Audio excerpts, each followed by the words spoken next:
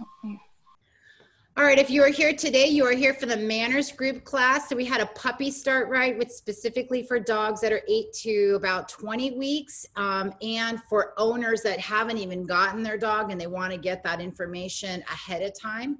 So this particular class is the class that we were teaching at Saturday in the morning for our students and for some of our clients that already have some basic skills. So if you're new, no worries. We might be discussing some stuff that you're not sure about. You can use the chat over on your screen. There's a chat button or a Q&A where you can ask us a question. If it's relevant to what we're talking about, we'll answer it right away. If it's not relevant and we're going to discuss it a little bit later, we have a whole section where we'll go through each question and try to answer as many as possible. You are going to be muted. So again, we can't see or hear you, but if you want to ask a question, just use that chat. The class will run for approximately, try to cut it right down to a little bit less than an hour. We have 3 classes today, so we're going to, Julie and I are going to be teaching back and forth. When I'm teaching, you'll hear my voice, and then Julie will go into, and we're going to just kind of go through sharing our screen, which is the webinar that we have made out for you. It's got a lot of fun interactive videos. This class is going to be recorded, so even if you register but you can't make it for the live class, it's recorded so that you can see it later on. So just so that we know that you're there, can you go ahead and just go into your little chat or your Q&A and type in your name and maybe either where you're from or what your dog's name is. That would be cool. I hear you guys typing. No, I'm just kidding. Julie, do you see those questions? Mm-hmm. Okay, I'll let you go ahead and answer those. So I'm not seeing question. Oh, there's a Q and an A. And then the chat. So welcome, Linda from Manhattan Beach, Phoebe's mom. Oh, we have Arya's mom, Nisha, and Leo, the dad. We're happy to have our Border Collie friend from Shelby. Oh, Ruby, the German Shepherd Border Collie mix. Wow, that's a high energy. And Thomas are from my BNI group. Thank you so much for your support. I love that you're here. That's awesome. We're all kind of supporting each other this time of year. Willa, thank you so much for joining us. Yeah, my name is Julie. My dogs are Opal Blossom and Cooper Jedi. I'm from the South, so all of our dogs have 2 names, but we're really excited to have you guys here. You want to introduce your dog, who's already on the screen? I'm Yoar Menderes. I'm the owner and founder of Canine Learning Academy, and we really, really appreciate your help and your support right now while we get through this quarantine. My dog Bentley is featured in a lot of videos because a lot of our videos are shot right here in my house. So it's real easy to use him. But we had been building a course that wasn't supposed to launch till May anyway. So we have so much awesome video content and easy ways to break it down. So thankfully, we're just rushing and trying to get the content out there.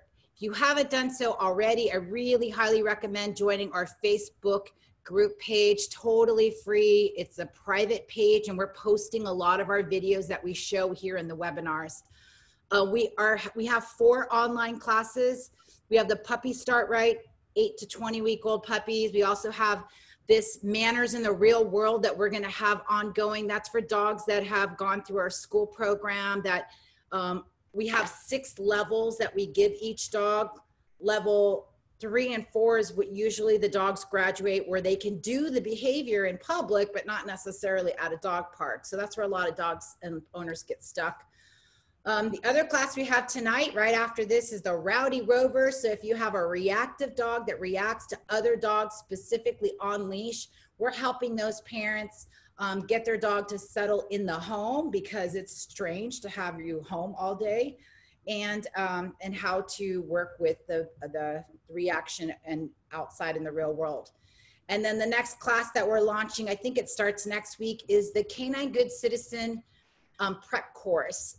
And we just got authorization from the AKC that we can do an online course for tricks. So we can actually give you your trick certificate right here online, which is pretty cool.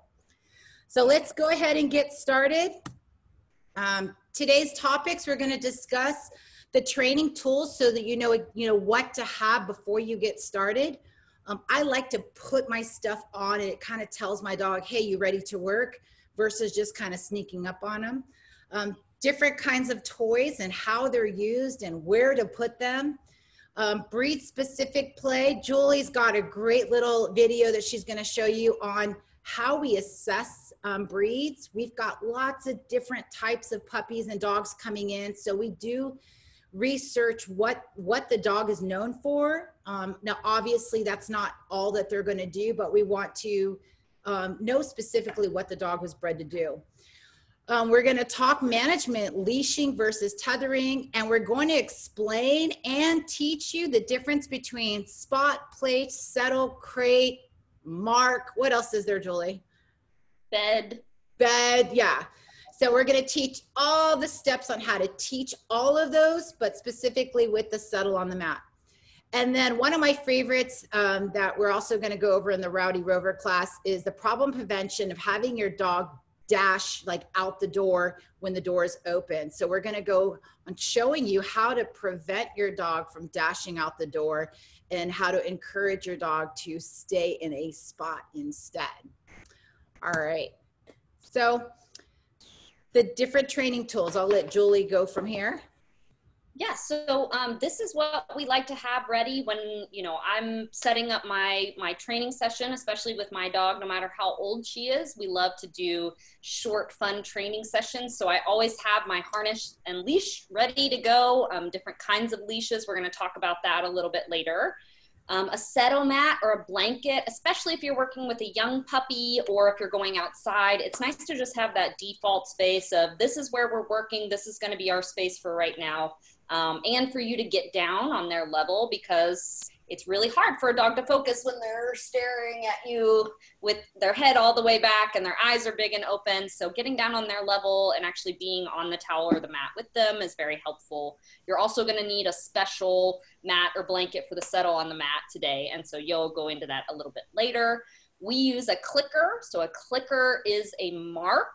You'll hear us talking about marking. We either say a verbal yes or we click.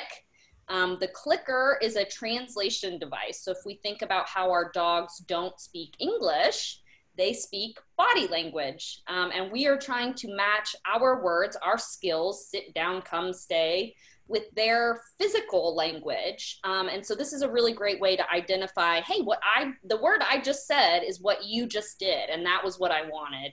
It's a really precision instrument that we can move really quickly if you have good mechanics. And then of course, treat pouch, some high value treats. And then we have some yummy treats. And if you're still potty training your puppy, having a mason jar, or if you're working by the door, having a mason jar of treats so that your dog can't jump up and knock them over, but they're there right when you need them, is really helpful in the home.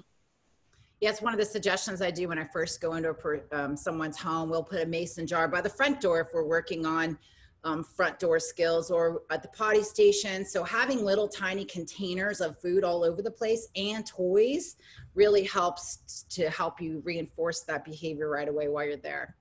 Up high, where your dog can't reach them. Yeah. Always remember that part, up high. Especially for Phoebe. Dogs that have all of a sudden learned how tall they are, right? So there are lots of different types of toys. We pretty much put them into 4 or 5 different categories. And I'm going to go through this video and talk over it. The interactive toy is how we teach a dog a behavior like get, hold, take, drop, fetch, basically. All of that can be taught with interactive toys. I like toys that squeak and then have something dangling that the dog can grab onto. Now, if you've got a small puppy that's got a small mouth, you're going to want smaller toys. And if you've got a dog with a bigger mouth, you can then start to have bigger toys. So you don't want to grab a big, huge soccer ball for a 4-pound puppy. You want to have specifically what fits with their mouth.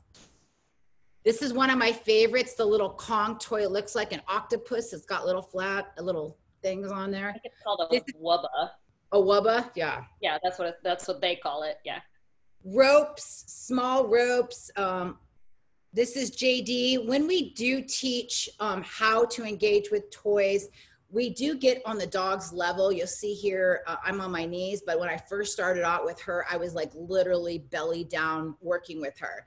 And before we integrate with toys, we start with just human play, having the dog follow our hands and be okay with us. We can't just like sit down with the dog and then throw out a toy and expect them to be okay with that. We want to go through those steps. So on the Facebook page, we did post a video of what human play looks like. And I got a cute one of Bentley and I playing on our break today. But so interactive toys is what we can use to play and train different behaviors. Self-amusement toys is something that you would give your dog to say, you know what, would you please just leave me alone for a second and go do something? It's something that goes in their mouth, like a chew bone. You've got all different types of bones. Some of them are non-food. It's something that your dog likes to chew on, usually supervised, right? You don't want to leave your dog there alone, unattended. So just like dogs don't come speaking our language, they don't necessarily know how to play with the toys or the items that we're just like, okay, go play. Why won't they play with these toys? Well, they may not know exactly how to use a tennis ball, exactly how to use a rope toy. So it's important for you as the human to show them what you want them to do with the toy, not just, here you go, and leave the room, because that's confusing for a dog, just like you have to teach a kid how to play really nicely and properly as well. And how we do that is, again, once the dog you've bonded and trusted, the dog has trust in you, you'll get back down to the dog's level and you present the toy, whether it's, farther away from them or jiggle it, but you do want to make it a little interesting before you just leave it with them. The comfort toys, like the stuffed animals, we do not recommend for certain breeds that are known for pulling the ears off and shaking. We don't want them to practice that, but there are some dogs that do well with stuffed animals, even if they've got squeakers in them. We use the comfort toys more for bedtime at night when they're sleeping, they're completely exhausted, and you can put it in their crate or their bed when they sleep. Or if you need a redirection from your arm, some of you have young puppies, this is a great thing to say, oh, this feels just like my arm, so go for this, right? Once you understand the different categories of toys, and we'll have this again in a PDF file somewhere on our page, putting everything away and only taking out whatever you want to work on at that time. So if you want to be left alone and you're working on the computer and your dog is in the same room, you're going to have a chew toy. If you want to get down on the floor and play with them, then you're going to use an interactive toy. We also have enrichment feeders, which is a feeding toy, which allows them to be completely by themselves and like solve a puzzle of some kind. So these are our breed groups. These are defined by the AKC. So there's actually, dozens and dozens of different organizations that we can put our dogs into, but these are the 6 main ones. There's a 7th one, hounds, but not many of us have hounds in the city, so that we're just gonna kind of breeze over that one. No offense, hound dogs. Today, we're gonna specifically be talking about my favorite, which is the herding group. So this is gonna be dogs that are specifically made for herding, like corgis, like Australian shepherds, like sheepdogs, any border collies are a big one. Yeah, so if you notice that your dog is typically trying to round things up, even sometimes nipping at your heels, there's certain herding breeds that they're actually supposed to do that. That's how they cull, or that's how they move different groups of animals into the specific location. So we're gonna go a little into herding group and how these guys play. Take a second to give us a quick chat of what breed your dog is and what group you think they're in. So let's just give you about 45 seconds to type that in. So if you have a terrier, if you have a border collie, if a German shepherd, let's see if you actually know what group or what category your dog is in. Julie, what's your dog in? Opal Blossom is in the herding group because she's got some border collie, sheepdog, and another shepherd in there. And then Cooper, that's a good question. I think that he would be a sporting group because he's a golden doodle. So sporting dogs are retrievers. They're ones that we like to go hunting with. So what do you think? Well, obviously it's Bentley is a herding dog. He's an Australian Shepherd mixed poodle. So he, and you can tell by the way he plays, you'll see a little bit later, he kind of whips his butt around. And we use Bentley for our recalls. When I have puppies that come and I do a board and train, I can trust that Bentley will let the puppies go out and he'll circle them back around and bring them back. So it's an excellent way for me to be lazy and let him do all the training for me. So definitely. Aria is a terrier. She's a pit bull terrier. Yeah, technically that's on the larger side of the terrier group, but definitely falls within that category. Husky Shepherd mix, definitely in the working group. They were made to work, German Shepherd working group. Let's see, do we have any other ones? Linda, do you know what BB was made for? Do we have an Airedale example? We'll see. I don't see her chatting, but we'll come back to that. So our breed groups, herding dogs, this was originally herding dogs were part of the working dog group because obviously they're working long hours out on big fields, but they recently split the group in 1983 because we had so many different breeds of shepherds and collies and all of those dogs that they really wanted to give them their own group to allow for more specificity when you're training or when you're working towards a goal with these dogs. Herding dogs, obviously, Yo just described it. They love to round up things, whether that's chasing small children in a group, whether that's running out and grabbing the puppies and bringing them back. Bentley, Yo's dog, actually does something cool. If the puppies are getting a little wild in the house, if they're starting to play a little rough, he steps in the middle and he kind of pushes them out of the way. So that's very typical. Herding dogs, so not even necessarily using his mouth, but he's just using his body to block things, so stepping in when he needs to. We have our examples, border collies, old English sheepdogs.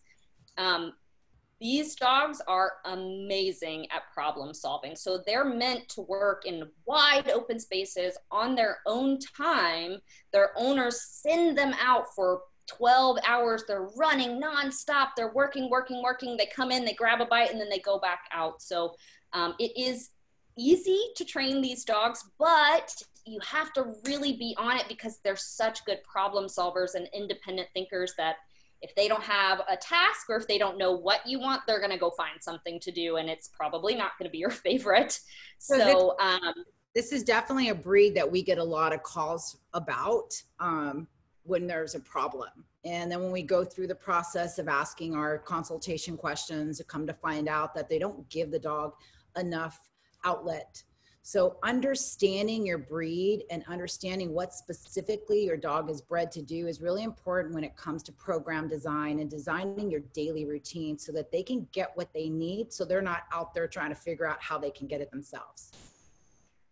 Yeah, and even dogs that are rescued or adopted, you know, my oldest is 3 years old now, and I did a DNA test on her when she was a baby just to know what kind of breeds that she would be, how big she would be, what her motivations for a lot of things were, and it was spot on, y'all. It is border collie, lab, we've got husky and German shepherd. She loves that kind of play and that working dog mentality. So very smart, very independent, high energy needs. So buyer beware. If you're not an experienced dog handler, this is going to give you a run for your money. We're out at the beach here. So this is Opal and Bentley, and then there's little Cooper running around as well. Opal's chasing a bird.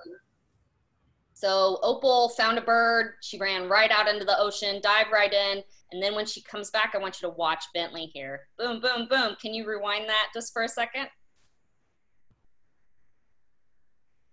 So this right here is a very typical herding dog play, right? So you have the two jukes. He's trying to get her in a specific position. She bounced down, and then they hit each other. right? So they're playing, but they're in full motion, which a lot of dogs don't necessarily do this while they're running. So this is very hurting. She's actually biting her knees too. And when Bentley was a puppy, I had holes in every single one of my pants and tights because, you know, this was what he did. So a lot of ankle biting with this breed. We see a lot of that, right? A lot of complaints about this. Yeah, Aussies and collies and corgis use their mouth to herd. Old English sheepdogs and certain other like Pyrenees, they use their body, right? So not as much of the nipping, but you'll see Opal's a big old football player, so she really likes to hit him and to move him in a direction. So even within herding dogs, we have a lot of different styles of play. They love fetch, chase, the flirt pole, which we went into last week. I think Yo had a demonstration of Molly using a flirt pole, loving, take, drop, you know, leave it. All of those things are great to train with a herding dog because it's a lot of fun teaching the difference. So and just then, a small short walk would not do it for this dog. And consistently, herding dogs are ranked #1 in agility, in speed. That's what they excel at because it allows for a creativity of problem solving as well as that physicality of running. So are these some of the activities you would implement with a client that had a border collie or an Aussie? Do you have fetch, chase, flirt poles, agility?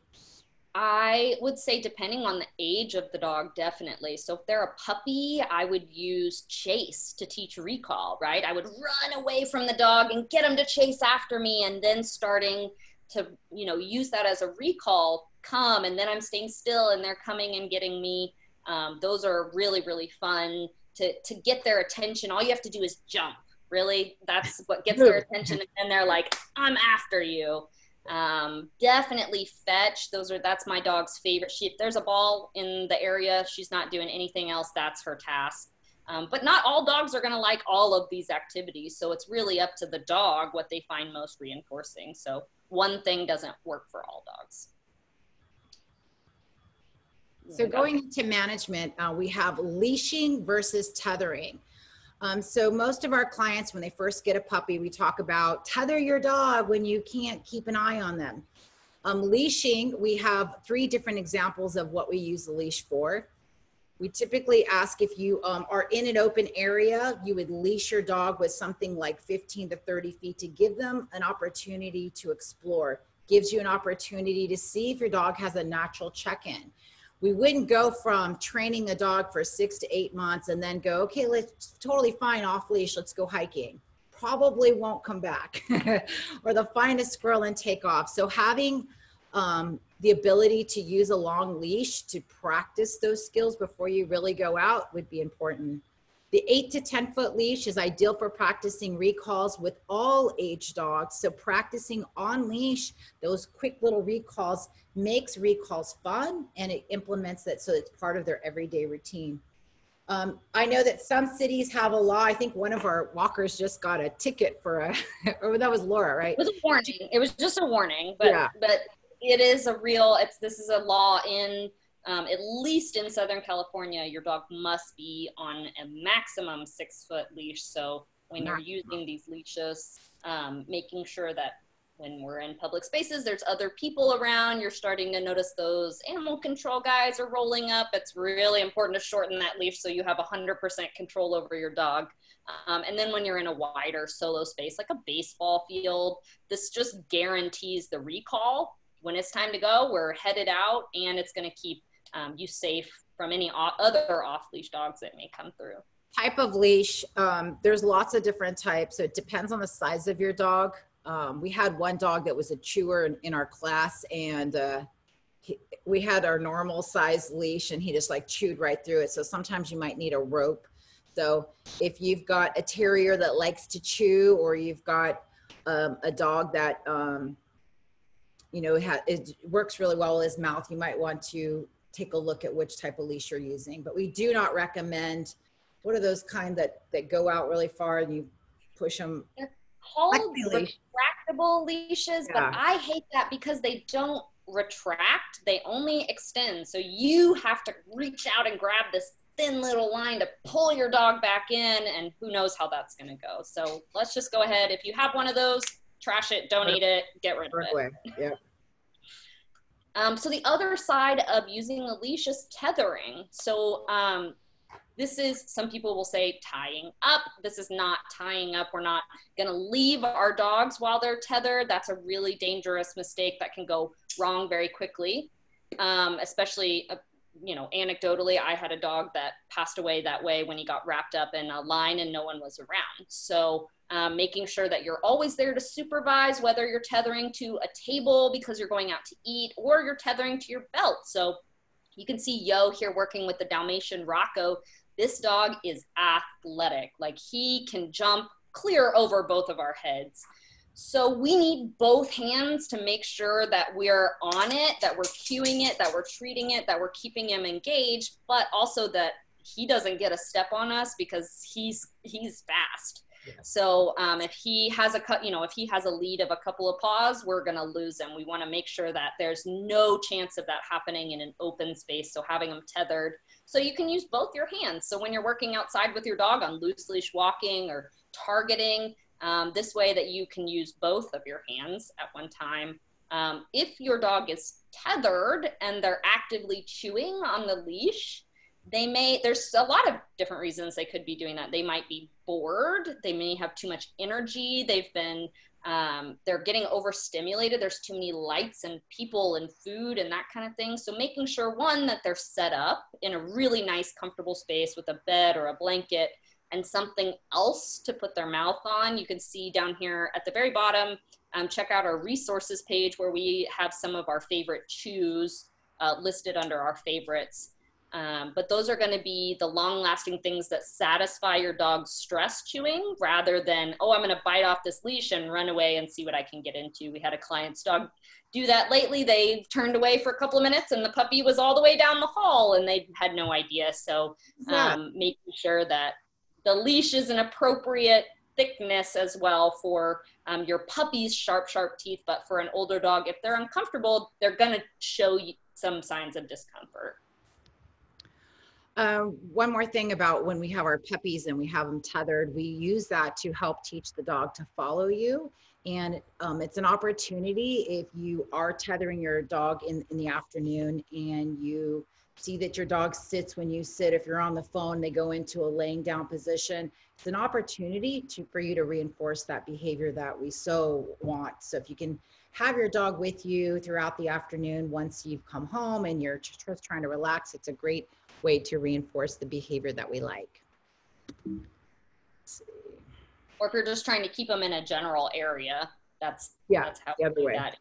Yo has a really a nice open space house, so whenever we need the dogs to stay in one area, there's not a lot of walls or doors, so we tether them to the table or under our feet so that we can know where they are.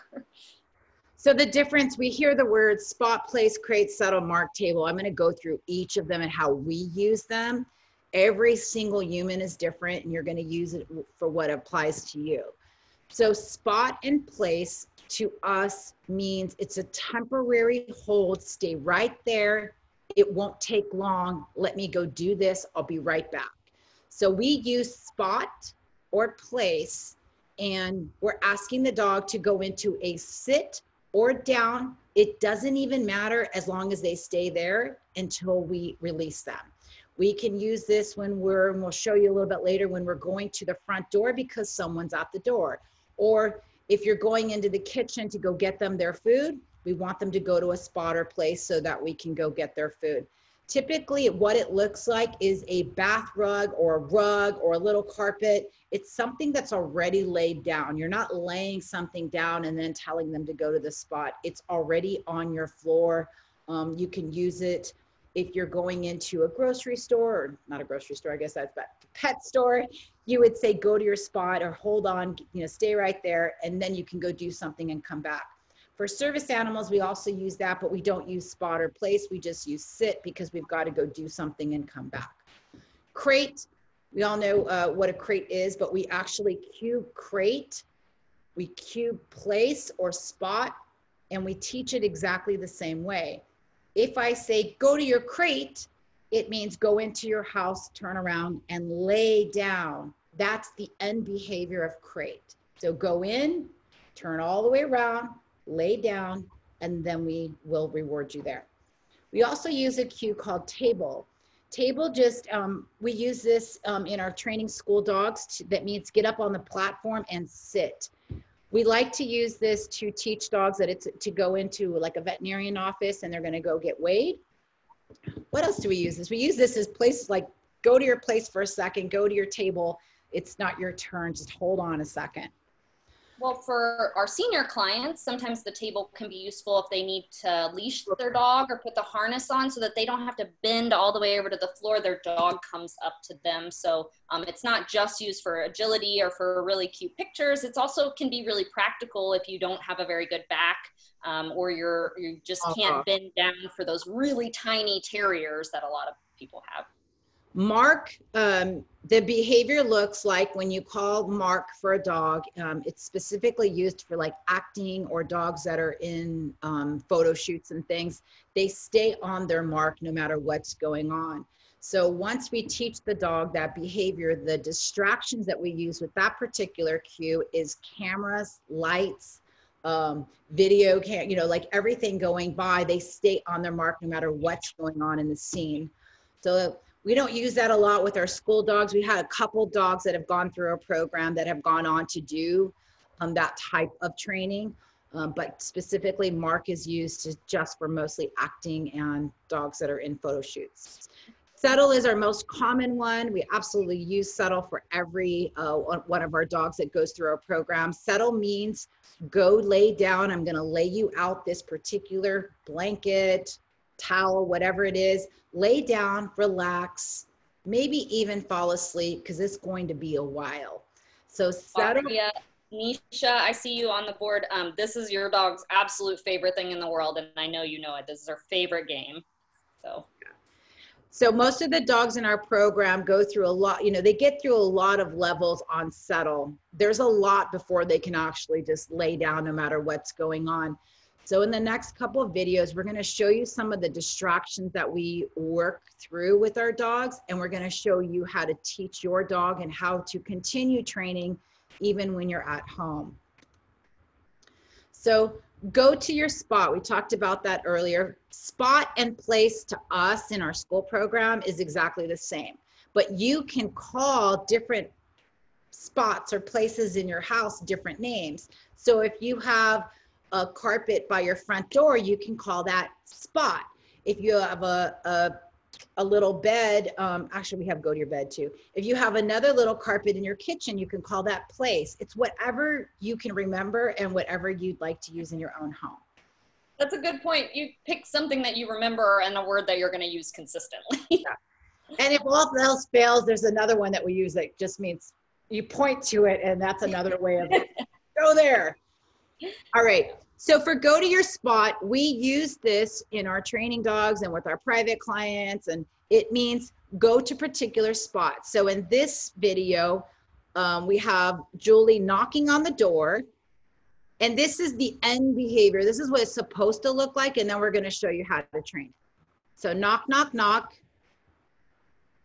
The human tells the dog to go to the spot, and the dog can sit or lay down. We reward the dog for doing that. And then there's your stay, right? And they've got to build that distraction. The door opens, the dog still stays until they're released. Notice that we place the treat placement right between the two paws. The door is open, completely open, and you can talk to your dog.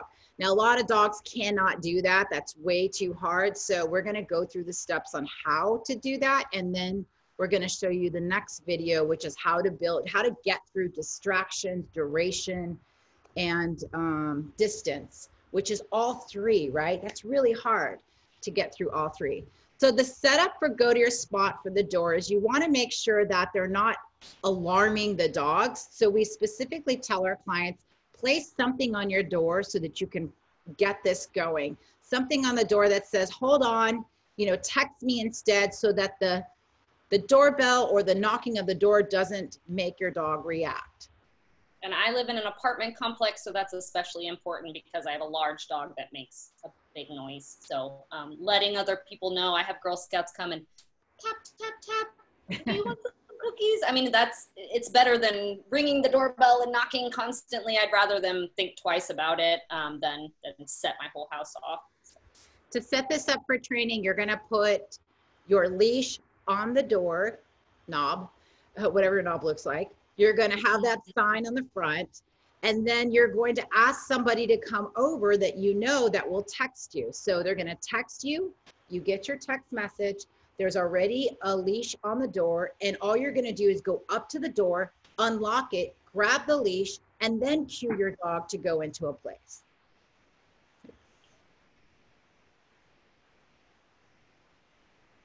So unlock the door, leash the dog, cue, place, and spot, or spot.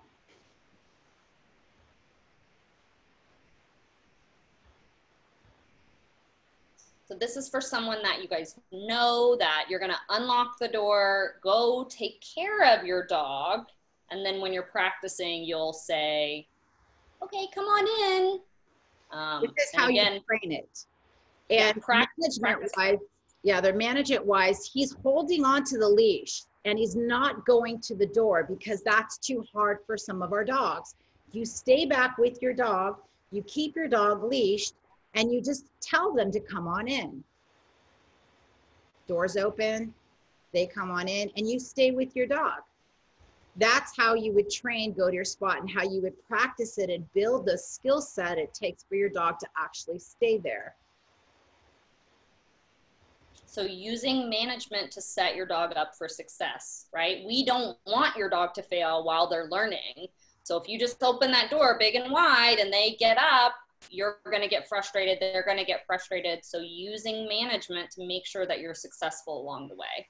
So that's what it looks like, and that's how you would typically train it. So now we're going to go into how to train spot, place, crate, settle, go to your bed, table, all taught exactly the same way, but you're putting a different cue on each one, if that's your choice. Otherwise, you can just point. And making sure that you as the owner know what that looks like. Yeah, you do want to have a game plan ahead of time. Right, so what does Matt mean? What does Matt mean?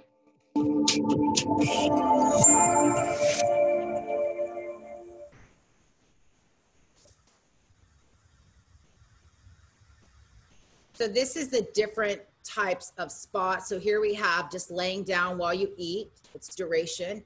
We have training a dog to go into a bag. We call this crate. We have going into a big crate.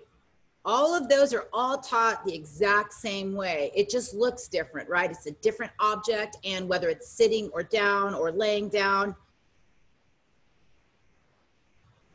And you can see these dogs are so motivated to hold still, right? That's crazy, but they're really, really excited to get there and then see how long they can hold it. I'm going to go over the steps in a second, but you can see here, this is three of our school dogs, and they have already gone through the first 4 levels of settle. This is settle. Each blanket was laid down, the dog goes to the blanket, and now we're working past duration, and we're working with distance, and there are distractions of the other dogs right next to them. So this is what our training looks like.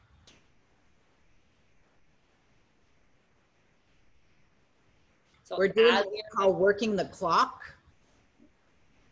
So the reward, go ahead, sorry, Julie.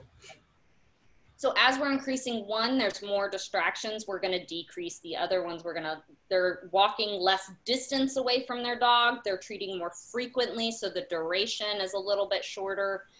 Just making sure that you're adjusting. You're not trying to go all the way to the end and say, my dog is amazing. We want you to really build that foundation so it lasts a long time. It takes months to get all the way through all those levels of settle on a mat. So to begin any kind of spot, mark, you know, any place that anything that you want to train that's got to do with an object, you're going to first try to pick up the object and you're going to put it down. If you have a placemat or a bed or a crate that's already there, then you're going to walk over to it and you simply look at it. By looking at it, you make the object pretty enticing or important. So the dog will naturally go over and go, I'm curious, what is that? So that's the very first step, is make it interesting. You're going to walk over and you're going to look at it. Once your dog engages in any way, and that means looking at it, sniffing it, moving forward, you're going to mark. That's where Julie said about the clicker. And then we're going to toss the treat away to reset the dog. Now this takes sometimes in one sitting. We can do it in like 30 seconds and go through a few of these, or sometimes it takes days to get them to go. But the first step is getting the dog interested in going to the object or the thing that we're trying to train. So after we get some engagement, we go to one pause. So we're going to delay, we're going to wait. And then there's 2 pause, we're going to mark, and we're tossing the treat to reset the dog. 3 pause, 4, sit, then down. So if you're training a go to your spot and your dog sits, that's it, you're done. That is the end of what you want, the goal behavior, what you want your dog to do. In this case, settle for us means lay down and possibly relax. So we're going to keep going. Once you hit your goal, it's time to put it on cue. So but not before you've hit that goal. So don't keep saying settle, settle, settle, and your dog's looking at you like, what do you mean, if they're not at that point yet? So once now, this is Angelo. He's an Australian Labradoodle that we've worked with. He is now on the bed or on the settle mat, and he is laying down. We finished. Now we can add the cue.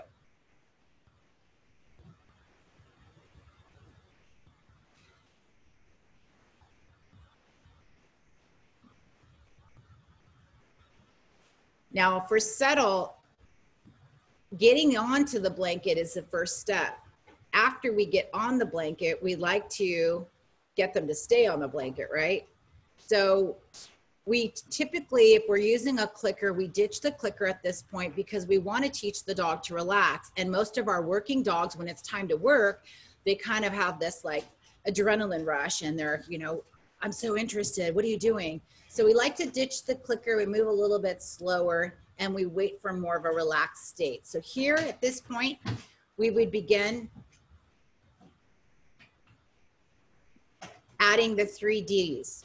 Now we typically start with duration first. We don't move, we stay right there next to the settle mat, and once they get on, instead of tossing the treat, we're gonna give them 3 treats in a row to get a little bit of duration. We do that maybe 3 or 4 times, and then we work at the next D, which is, I think we have a distance. For distance, we do working the clock, where we slightly move away, we come back, we pay the dog. You'll notice that treat placement, we usually pay right between the 2 paws. Or if we need the dog to move their head away from a trigger, we might place it on the left or right pole to get their head to move. So small movements away. Huh? If you have a sneaky dog like Mr. Angelo here, you can see his elbows are hovering right there. You can treat a little bit to the side to have them, boom, wrap that hip over where he is now. And now we know that he's going to be there for a while. So building, we've gone through duration, and this is now just the distance work. You notice that there's no distractions. There's no other dogs next to them. We do this one at a time. And then we start to add distractions, and you want to go through distractions that you really are going to use. So in this case, Julie's working with Cooper, trying to get him to stay in a settled position while she works on the computer. So we had to work getting in your chair, right? Moving your chair. Those are all major distractions for a dog. They're just, it's not something that's normal to them. Yeah, especially big, loud, elevated chairs, right? She has a wooden floor, so sometimes when you move them, or the big boom when you finally sit down. all of those can take your dog out of the moment and they can surprise them. So we want to make sure that treat placement, really important here. Also, you know, again, 2 paws down. And after you're getting some duration and you're working through some distractions, keeping their head down is important. So before they look up to look at you, because again, we're trying to get the dog to relax on settle. Before they come up, you're treating them again to keep their head down.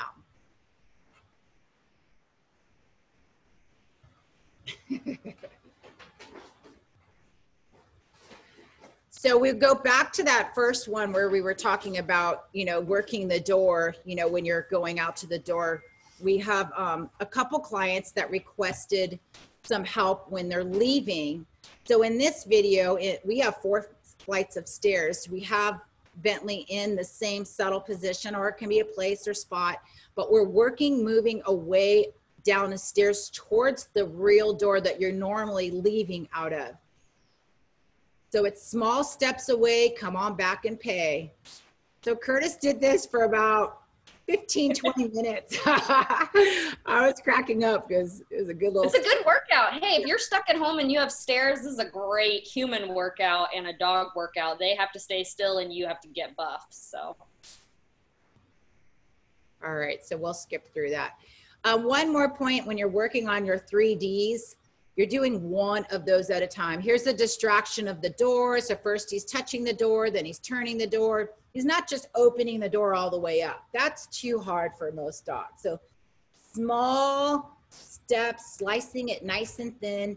Don't test your dog. Find where you know for sure that they can actually do it, and you're gonna be successful. So even here, he's moving his shoulder out and shutting the door, taking a half step out and shutting the door. So taking it step by step. If your door is locked, so unlocking the door, then touching the knob. Think about the smallest steps that you could possibly take and do all of those before you ever open the door. All right. Yay, so here's my sweet girl, Opal Blossom. Your homework this week is to teach settle on a mat in whatever area in your house that you think it would be most useful. If that's settling outside of the kitchen, if it's next to your desk, if you're working from home right now, this is a great opportunity now that we're all in the house all the time to teach and really work on this particular skill. Teach, go to your spot. So you can call it whatever you like, spot, place, bed, you know, moon, I don't really care, but pick one word and use it to mean one particular place. And that's how you're going to train your dog to go to there when you need them to. Or you can just point. That's also another option. If you can't remember the word, don't confuse your dog.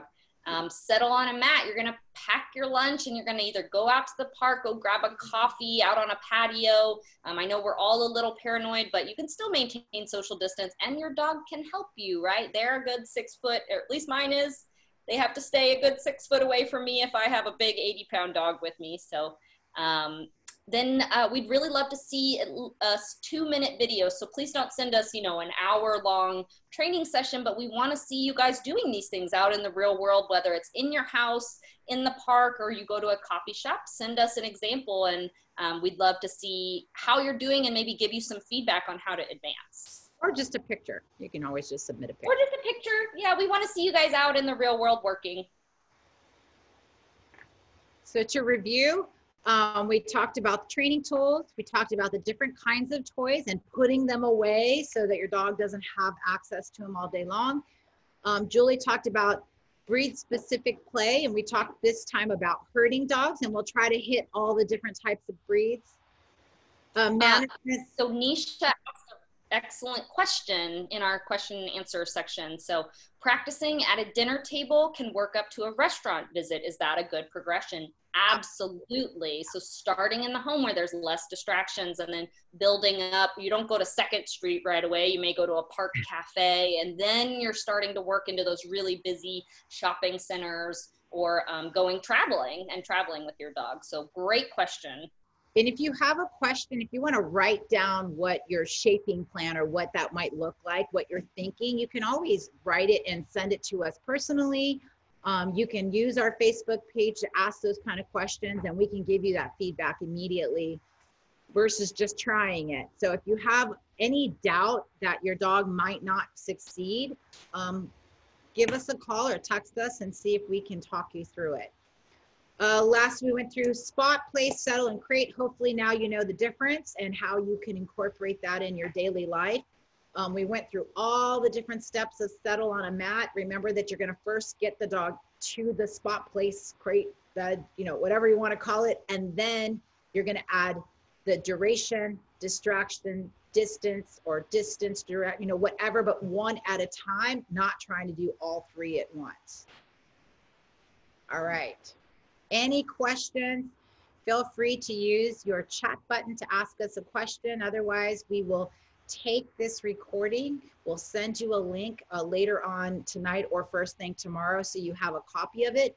And any of the videos that we shared on this platform, we're going to cut out separately so that you can kind of dissect them and use them as needed.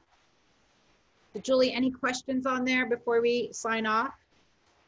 I think we had just the one from Nisha. Thank you for using your question opportunity. But if you, again, if you guys have any other questions, please send them to us and a video or a picture of you guys working with your dog. Yes. All right. If there's nothing else, we'll see you guys next week. We'll be here again, Tuesday, 5:30, and we'll be going over some new and interesting topics. So make sure you tune in each week. All right. Thank you. Thank you. Thank you. Hey, guys.